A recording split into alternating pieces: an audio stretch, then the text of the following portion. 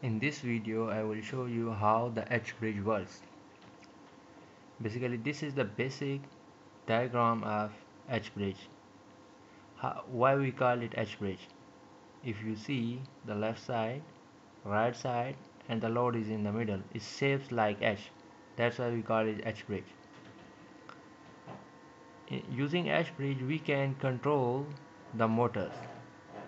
If we turn on the switch 1 and switch 4, the current flowing path will be like this.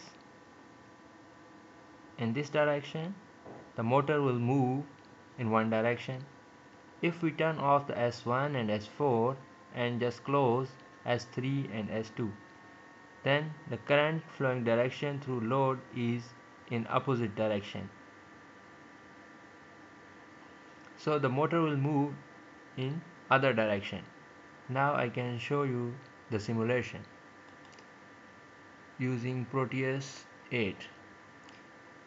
If we run this simulation, here S1 and S4 is closed, motor is moving anti-clockwise. If I open the S1 and S4, then close S3 and S2, now you see motor is moving clockwise.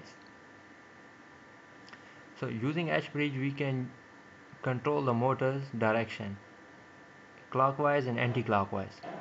And there is another technique to make the electric brake of motor. How we can make the electric brake?